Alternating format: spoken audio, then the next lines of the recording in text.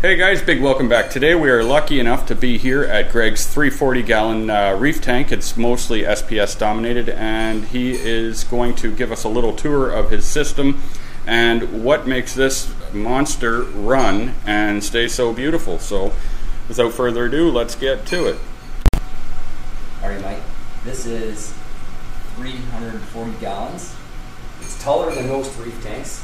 When I first built it, people told me that you can't have I think it's 36, 38 inches tall.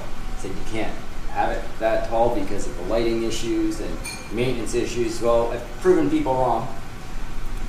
Magnets come in handy, scrapers come in handy, and having no problem that you can see with the lighting. Like, check out the even the SPS corals doing fine, even down near the bottom. All right, look at this one down here. Right, that wasn't placed. So at the very bottom of the tank, they're doing well. With the lighting, I used to have all metal halide. They were all 400 watt metal halide. I then switched them out as an experiment. The two sides, these are the Radion G3 Pros. Over 1, 2, 3 of them. And the middle one here is a 20K 400 watt. So they used to all be 400 watts. There's 3 of them now. There's a mix, so you can. It's interesting. You can see the difference between the 400 and the G3 Pros. You can't tell the difference, can you? It all blends perfectly to me, Greg. I think it's amazing. Can I ask what made you switch to Radions from the halides? The electricity was one, but I think the biggest thing was I was thinking actually of getting out of the hobby. Been bouncing it around just because the time commitment and the cost. And I thought, you know what? If I go with the LEDs and they don't work out, because I wasn't 100% convinced they would work on the reef tank, I can always switch it to fresh water and still use the LEDs. You can just tone them. You can tone them down, change the color on them. So that was the plan. If they didn't work out, this thing was going to go in fresh water. So they're working. They don't work as well as the metal halide. If I have a high value coral that I'm trying to grow out, I'll put it under the metal halide light. And then you can see the ones where the LED sides are, you don't get the same spread as the metal halide. You can see there's more corals that have died under the LED. They're still doing well. They don't do as well as the metal halide. But less heat, less power, and of course, being able to make them pop at night with the royal blue. Yeah, that's the other thing. They can't do that with the Yeah, halide. that's the other thing. You'd have company over and you want to turn the lights on, have it extended another couple hours or something. And the metal halide, they need time. They need like half an hour to cool down and reboot. You can't just turn them back on. And also playing with the different colors on them. It's kind of cool. How long would you say you've been reef keeping? It's been over 15 years. 15 years? Did you start small? Started off with 70 gallon, so it wasn't huge. Not too small. Not too small. I started 29 gallon. Are you glad you got into the hobby, or you think you've spent too much? I'm glad I got into it, and I've spent too much. And if we ask your wife, she'll probably just say you spent too much. Yeah, people ask, say, how much does this thing cost? And, well, if this had wheels and an engine, you could drive it around the block, no problem. Well, it is absolutely amazing. Without a doubt, I couldn't imagine anyone having anything negative to say about that. I like what you've done with the egg crate in the back wall there. When the first time I came over, I saw it and I thought, what do you put the egg crate? But now I see exactly what's going on once I realized it, and making an awesome way for things to grow out. And I imagine within a few more years, you won't even see any egg crate. Yeah, it actually grows over quicker than you would think. You can see in the back there's some bare egg crate. The only reason it's bare back there is because just recently I pulled a rock out of there, but the stuff grows on there fairly quickly. And how long was this tank set up for? Well, there was an issue with the glass on the first one, so I replaced the front panel. It's been about 2 years now. About 2 years, wow. That is amazing. And then Greg's going to actually show us his fish room. To have this, you're not just going to have a 30-gallon sump underneath or a hang-on filter. You need a fish room. And so we're going to go and have a look at that. Before we do, let me just ask you about your water parameters. What do you keep it like no nitrate, very low? I don't measure it that much. No? I never measure nitrates, or I don't measure phosphates. If it's doing well, just leave it alone? Yeah, you know what, you can look at it. If I see there's some green algae growing, okay, there has to be some phosphates in there. Why measure for it if you can see it? Yeah, how much there is, it doesn't matter. So what's the solution to getting rid of phosphates? Just follow that step. I don't need to measure it. Would you increase water changes a bit if you start getting all that algae? Stuff? Yeah, all that stuff. More filtration, less from overfeeding, less of the frozen food. You get the phos band. Awesome. Well, let's go and check out your fish room, and I'm just going to get a nice pan of the whole wall here. Show you one more thing, which is really cool. Oh, okay. What do you got there? So most of the time, you have it like you said. You have a sump underneath the tank. But being in the middle of the house here, don't want the sump and all the noise and the water and the splashing underneath. So what we did was custom designed. Built a little cabinet down here. There's a false back on the cabinet, and behind that, all the pipes run down into the basement. In the first version of this tank, I had an internal overflow right in the center, but that took up a bit of real estate. So I thought, life is short. Let's change the tank out and check out what I did to the wall. My wife almost had a heart attack when I told her what my plan was. I wanted to cut out. That's for ventilation, right? Well, what I'm talking about is behind it. What's behind it? The walls. The walls notched out. Cut right into the wall back there. Nice. And look at the wall that's cut. It's a support. It's a tall supporting wall. That is a very see the wall. Large wall to be cutting into. So I guess if you ever move, you'll have to. Well, it could be a picture niche. There's actually two. There you go. There's two of them. Yeah, you could cover it over, but throw a little pot light in it, and it's good as new. Yeah, but it had to be. It wasn't just as simple as cutting that out and drywalling it over. It had to be supported, braced and everything. And then styrofoam to insulate it. So that was a big job in itself. Now, were you saying something about this? The house actually had a bit of a bearing. The tank had a bit of a bearing in buying the house or something. So you're about 10. So you're about 10 pounds per gallon. So if we have 340 to 3,400 pounds just of water, the tank itself weighs like 500-600 pounds plus rock.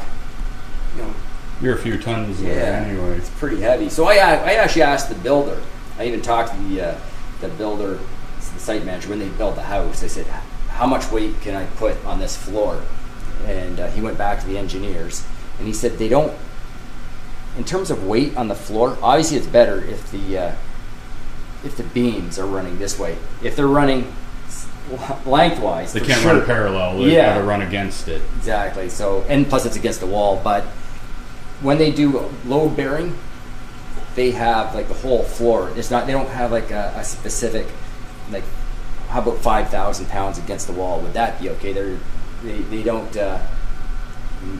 don't rate it that way. So they couldn't give me an answer on whether I could put 5,000 pounds. So to be safe, even though the beams are running the right way, I put a supporting beam in. And that's all visible down in your room downstairs? Yeah. That was a huge deal getting that in here. Awesome. I love it. I wouldn't even need a TV. All right, you want to go check out your other room? All right, so when we bought the house, the basement was not finished. I had this whole basement to work with, so I thought, how big of a sump do I need now for this tank? Well, there's no maximum. The bigger the better. So since I had basically unlimited space, I put this in as the sump. So obviously the water comes down from upstairs and it flows through this sump, which initially was designed to be a refugium. As time went on, I ended up with all this live rock, which is not supposed to be in here, and coral frags. It turned into a frag tank, but the initial design is supposed to be seagrass, mangroves. That was the initial idea. So the water comes down from upstairs. I can control how much water goes through this system because the refugium, it prefers slow-moving water. Right? You don't want high flow water to refugium. It's slow move. Check this guy out down here. That bad boy. He's probably about 10 years old. Is that a reef lobster? Or? Yeah. Cool. Okay, so anyway, so this is supposed to be refugium. I can control how much water goes through here because the other water, so part of the water goes through that, and this other part of the water goes through this feed bin. So I just went to a farm feed place, and I bought this heavy-duty bin. I think it was like $75 or $100. And so the water from that glass sump, refugium, then goes into this, gravity feeds into this system here. Of course, I had to raise that other one up as high as I could off the floor, and that's why it's so high. To get the flow into this one. Yeah, to get the flow and reduce the amount of head pressure that return pump has to send it back upstairs. So it goes back into here. I never knew if that refugium would work out or not, and so I made it so that if it crashes, I could bypass it and everything goes through this feed bin. This feed bin is basically like the mechanical filtration that you see on most aquariums, right? They have. So you have socks or some kind of floss or anything in there? Or? If I have an issue of trying to scrub stuff out, I'll throw socks in there. But there it is. I'm not gonna show it. Yeah, I may not show on the video, but it's basically just some live rock. Well, yeah, leftover rock is in there. But what's happening is the water's just passing through this system here. There's a couple of baffles in there to get the bubbles out. Meanwhile, it's going through the skimmer. Quite the skimmer it is. It's old school skimmer, but it works great. What's that rated for? What size tank? Oh boy, I don't know. I bought this a long time ago. And then while it's going through the skimmer, the same pump, the skimmer pump, it comes back, it goes through the chiller. So through the skimmer, same pump to the chiller. Of course, I had the chiller back when I had the metal halides. It still comes on once in a while. Kicks on every now and then. What do you keep your water temperature at? Look right up here, 77.9. So that's the aqua controller. That's old school. That's an old school aqua controller. Basically the one that was replaced with like reef keeper type of thing. The Apex. Or Apex. Apex is, I guess, the better one, really. That thing's been working a long time. So since you're talking about that controller, so what happens is I've got the probe right in the tank here. That's like a pH probe. Yep. And so the temperature probe in there. And check this out. This is really cool. So what I have these pucks. So before Apex or Neptune or whatever you want to call them, before they even had water on the floor sensors, I was doing it. Now they sell their own. So I set up my own and I connected to the I/O port of the controller. So now, if there's water on the floor, the system will go off. If I had something. Oh yeah. Right? Like an old car alarm. It is a car alarm. I got that off of auto supply place. What's it called in Hamilton?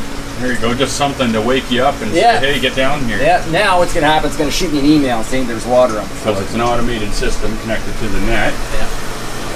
But that water on the floor thing, man, it's a big system. That's a must. It's always water on the floor for some reason or another. Yeah, and then just, I guess, get a neighbor or something that you can rely on or whatever. If you're out of town, maybe just let your neighbor know or something. Yeah. Is that a UV sterilizer up there as well? Yeah, that's on there. It's not running. It hasn't been in operation for a few years. So it wasn't. I had put it on there for dinophalangites. I think the problem was, and I think the the solution was UV sterilizer, so it only comes on when there's issues, and it hasn't been on for. I forgot it was even up there. Yeah. Yeah. I've never got one. I've considered it over and over, but you don't need it. You don't need it. You know what? It'd be nice if they rented them. Just to clear up an issue if you've got it. Yeah, they don't do a lot. They're green water. You know, they'll take care of the green water. Yeah. Floating green water algae. They do that really well. And maybe one other thing. For anyone wondering, what kind of pump are you pumping? Because this is going up from the basement, check and that's a large volume of water, so you got to have a good pump. So when I first set this up, people were saying you can't have the pump in the basement, you know, but you're gonna need a huge pump to pump this upstairs. Well, after a little thought, the higher you put the pump off the floor, the smaller you don't need as big a pump. Less it's lifting. Yeah. So if you're gonna put something in the basement, make the stand as tall as you can. The reason it's not higher than it is right now is because the other one is even higher because it's gravity feeding into here. So you can see, bring it up. Don't put the pump on the floor, because for every inch you save, you're reducing the head. This Iwaki has been running for non-stop, I'd say 14, 15 years now. 15 years. So it's a good quality pump. Oh, that's it. I know another fellow I watch on YouTube, the LA Fish guy, that's actually, I believe he said that's his favorite brand of pump, Iwaki. So here's the pumps you want to stay away. Like, some people love these pumps. And what do they call them? Here's a sequence pump, right? Check this out. Oh, I forget what they call these pumps now, the design. So what they have is they have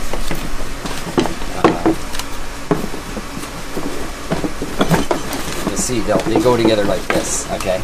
And between that and here, look at this. Between that and here, yeah. The only thing that's keeping the water from coming out is a seal. A little gasket that fits in here? Where is it? Yeah. It's a seal, right? So it'd be it's like a sealed bearing. Yeah, it's a seal, exactly. And it spins around, and that's what keeps the water from coming out of the system. But anybody that has one of these type of pumps, whether it's sequence, doesn't matter who the make is, this is what happens with salt water. Yeah, just eats away at it. Yeah, and the first thing you'll notice, it won't leak. The first thing you'll notice is bubbles, because it'll bring air in, right? The pump is actually sucking air in. Yeah. And I noticed that because on some of my systems I'm running these, and the first thing you'll see, if you're using it as a return pump or something like that, you'll see bubbles coming out. You're like, how are these bubbles coming out of there? It's because it's coming in. This is the beginning of the seal. Beginning of the failure. Yeah. And the manufacturers, they say you got to take these things apart. I think they say every year or 8 months. But anyway, look at this. Is what goes. This is what goes wrong with them. Every one of them. I don't know why people love them so much. Right? You got to tear this thing apart every year. You know? It seems like a bit of a hassle. Check it. Look at this one over here. Here's my return pump.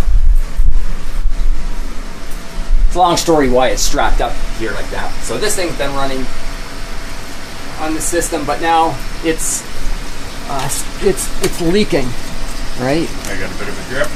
Yeah, you see, you can't. It's not leaking, but a little salt cream coming out. The Iwaki's not going to do that. That Iwaki's been running like 5 times longer than this thing here. Look up in here. Take a shot right up in here. That's what happens with these type of pumps. That's a Barracuda, I think. Turn my camera there. Yeah, can you get right up in here? See what I'm talking? Right up in here? Right up in there. Oh, yeah. Up top, I see there, you got the paper towel wrapped around it. Do you see where it's leaking? Or up in the... Right in here. See that salt? Yep. You can take a shot right up in here, too. You can stand up in here and see it. See it's all caked with salt? That's typical for those type of pumps. That's mega pump. They're not... seals going on. I got my pan turned right down for the smooth footage upstairs, so it's very slow to respond. Yeah. That's my pet peeve on those pumps. So now, for me to fix it, to actually get this pump repaired, it's not a huge deal to replace that impeller. It's a pain, but it's not a huge deal. But now I gotta tear the whole thing down. Oh. So do you have a quarantine system set up? These are the quarantine systems right here. Just like if you ever need to, you just fill one up and... 1, 2. There's a quarantine system right here.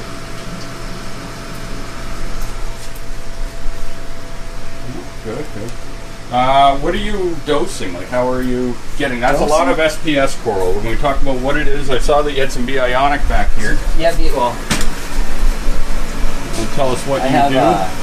The calcium reactor, MRC. Those are the best. Those MRC are the best calcium reactors by far. Reason being that just the build quality on them, the acrylic is so thick. All the components. But a lot of people aren't using calcium reactors anymore. I don't know why not, because they prefer to do two-part dosing.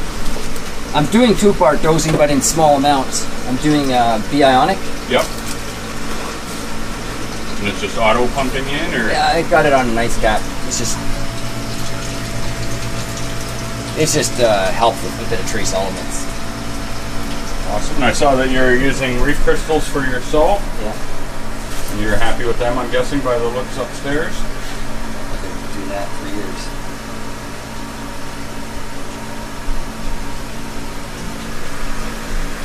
Yeah, it is quite the system. Do you see yourself ever getting out of the hobby, or? Oh yeah. Yeah? All the time. Yeah, you think about it? And all the time. Every week. I'm waiting for the next crash. Yeah? The next time something goes bad, coming down. Yeah, I think if that was my system and I lost everything in there, I think I might... not, yeah, it doesn't even be everything, just like... A lot? Just, yeah. I can see myself, though, if my whole system... Well, I don't know, I think if my system went, I'd still just redo it. I sometimes just looking for a good excuse to get out of it. I had so much extra time on my hand and money. It's spending a lot on electricity. I definitely could see that. I'm lucky I have my hydros included where I am, so I don't pay to run mine. Yeah. But, that's excellent. I really appreciate the checking out the system today. And maybe we'll do some video of Greg's pond sometime too. He's got an amazing pond in the backyard. So if you guys like pond videos, might be something to consider checking out. And I think we're going to do a separate review on a fish feeder. I won't put it into this video, but I want to do that as a separate thing. So why don't we get on that? Alright guys, thanks for watching and joining me and Greg on this. Hopefully you've enjoyed it. It's quite the system here. I'm just looking at some buckets. But anyhow, thanks for tagging along, and we will see you on the next video.